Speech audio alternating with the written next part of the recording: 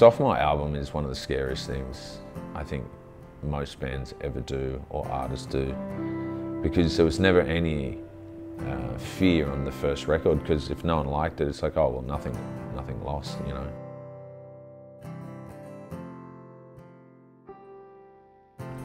Over the years, as I've changed as a person, I just kept doing Chasing Ghosts more so for the journey. Coming towards this album, you know, it's been 4 years, and in 4 years you change a lot. I've lost some good friends. I've, you know, gone and played in some heavier bands for a little bit and had some fun, and I've met a whole bunch of different people, and I've been through different relationships, and I've changed as a person a lot. Got to know myself a little bit better, and maybe be a little bit more forgiving with my flaws and shortcomings. And I think all that comes to a place when you're writing music that you approach it slightly different.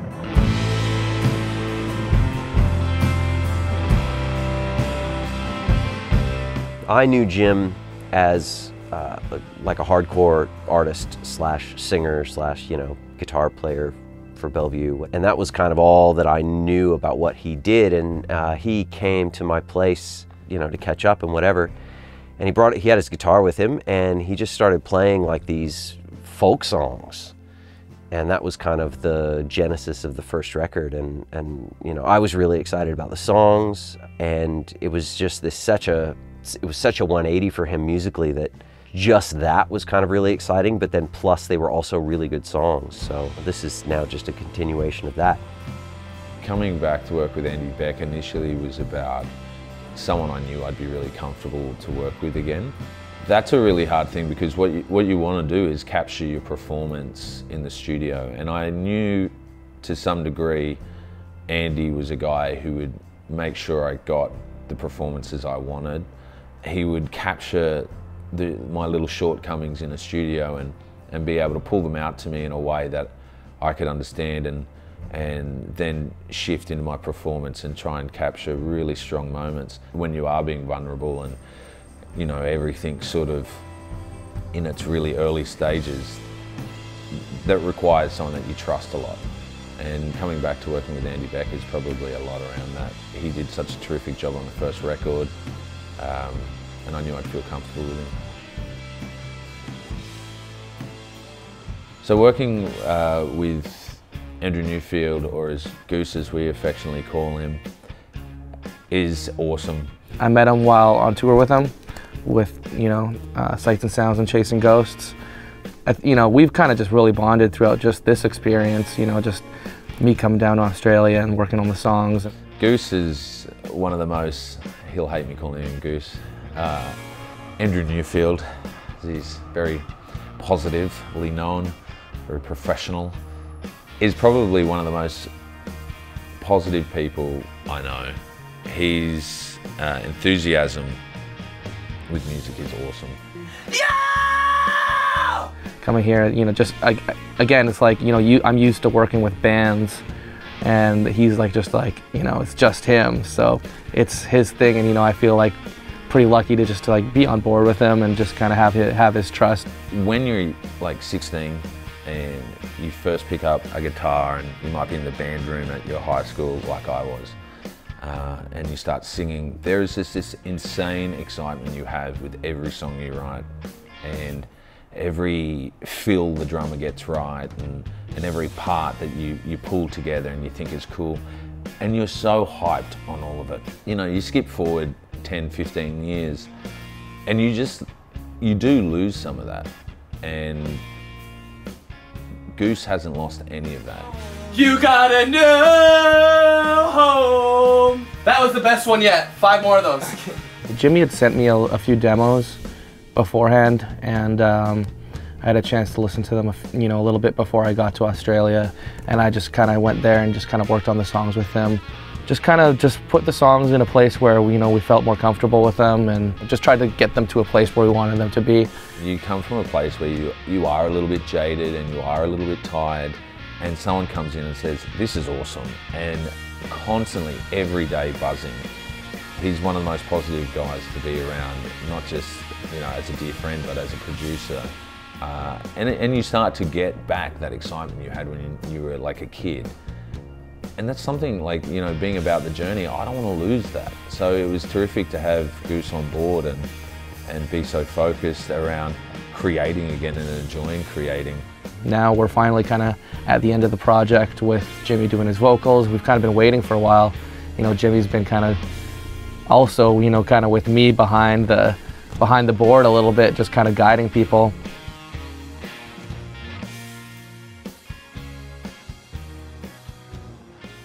When you're a soloist, you miss engaging with other musicians.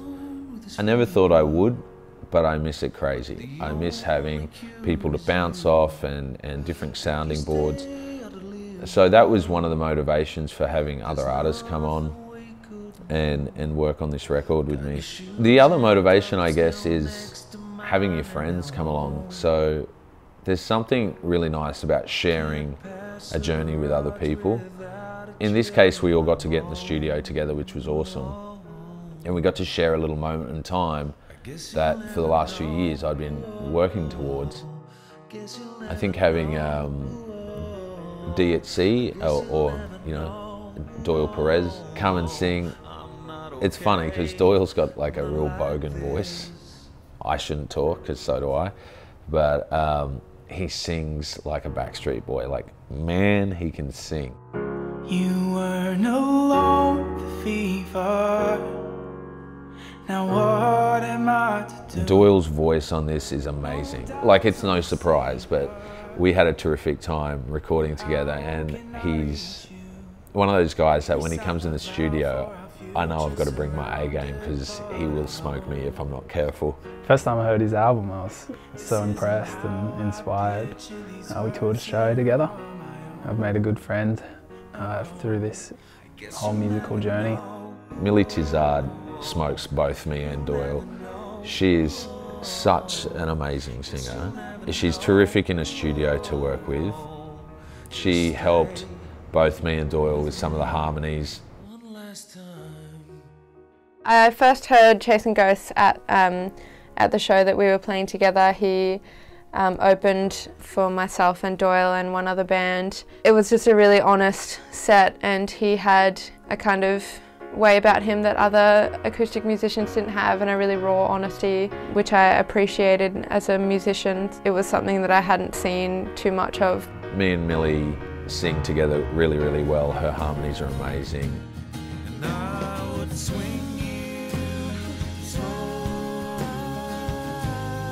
She's a good little mate of mine for the last few years. It was terrific to have her on.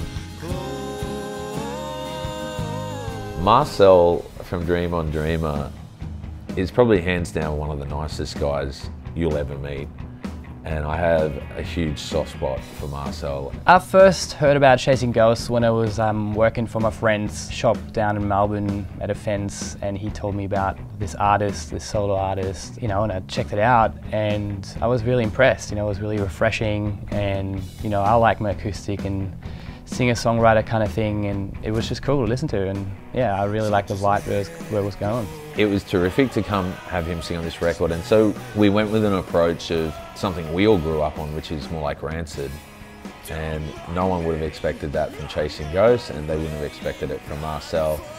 And Marcel's sort of approach is a real Californian punk, a bit of a Rancid feel, and I like having his aggressive vocals on there and using it as a feature.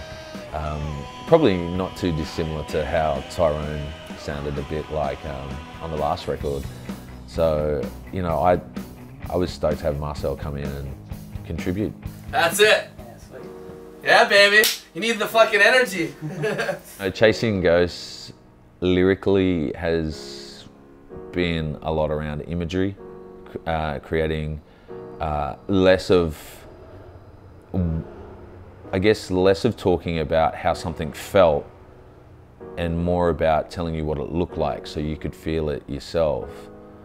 And I think there are still strong elements of that with this album.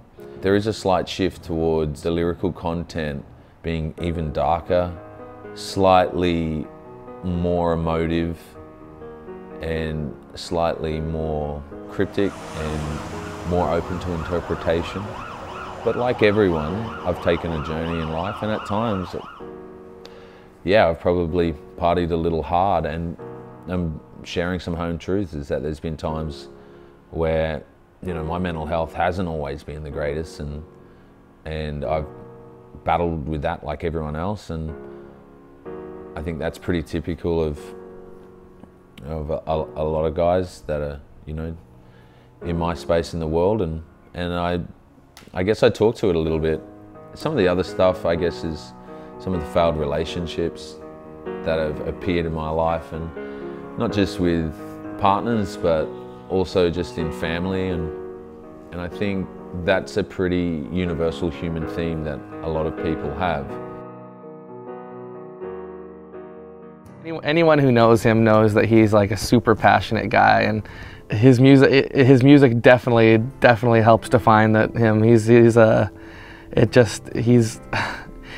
super honest, and that's the thing about Jimmy. He's just super honest, and he puts it all on the table, and that's something that I think is really cool. It's like and he puts it all out with his music too, and I think it's cool too that he's like not like shy about his art and his music. He's like pretty willing to get out there, especially just him, very like naked. You know, he puts his whole kind of like his whole self into this, and I think that really shines through his music. Like, he's always earnest, but it never sounds earnest in a hammy way. It's always kind of just genuine and honest, and really, I think people connect with that. I certainly do. It's just honest, it's real. There's no sort of bullshit, it's not pop, it's just straight up, it's life.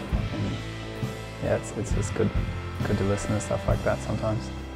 I think what's really special and enjoyable about Chasing Ghosts is his ability to translate feelings or emotions or situations that we've all been in before, or that someone else understands what they're going through. So Jimmy just has a really unique way of being authentic and original, but translating those feelings that we all have had.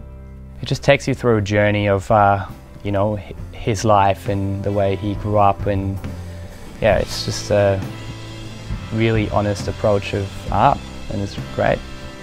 I'm actually really excited to be part of this. So it has been a few years since albums, and I guess the wait was around a few things. One was stretching out into international markets. Money's always an issue for any band, and then more than anything, just writing new songs and finding a new direction. It took time. A sophomore album does take time, and I was probably a little bit chilled on it, but I wasn't prepared to rush the process, and I wasn't prepared to rush a journey. That was never what Chasing Ghosts was about. And I had labels say to me, you know, you should have brought something out, you know, a year ago or 2 years ago, and to those guys, fuck you. Chasing Ghosts is still very much about the friends I make on the way and telling stories, but I probably just try and get out of my own way, and that's probably the biggest shift, I think, is really focusing on enjoying the journey. Like, I think this record is gonna it's gonna fucking kill. Like, it's sounding amazing. I'm really psyched that I had the opportunity to come down here and work with them. It's absolutely not what I expected it to be, in the best possible way. It's gonna surprise a lot of people. I'm stoked with the process, and I'm stoked with the product, and I'm stoked where we're at. It's a very different record to the first one. I hope everyone enjoys it, and hopefully I'll see everyone out of the show. Peace.